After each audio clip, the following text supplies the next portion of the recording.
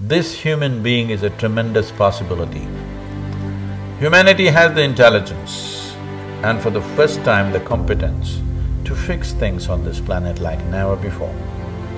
We are the first generation who have the necessary competence, intelligence, technology and communication capabilities. We have to exercise this competence.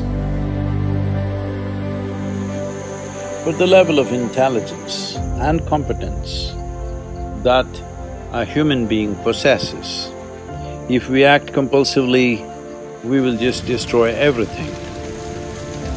The very planet is under threat just because of compulsive actions by human beings.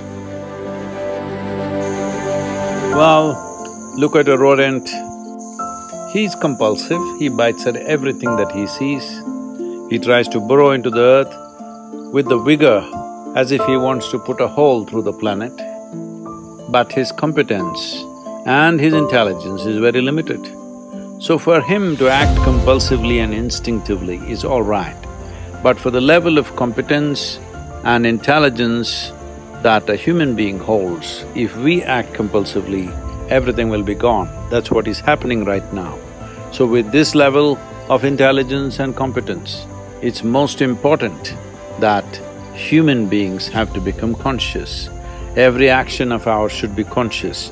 Every thought, emotion, every breath has to become conscious. When we become conscious, now our intelligence and our competence will become a great boon for ourselves and for all life on this planet. How open everything is left in you. This is what consciousness means. Consciousness means a limitless existence. Every human being has to come in contact with this dimension of intelligence within us. Only then we will function in a way that our well-being is not detrimental to something else, not just another human being, to everything else.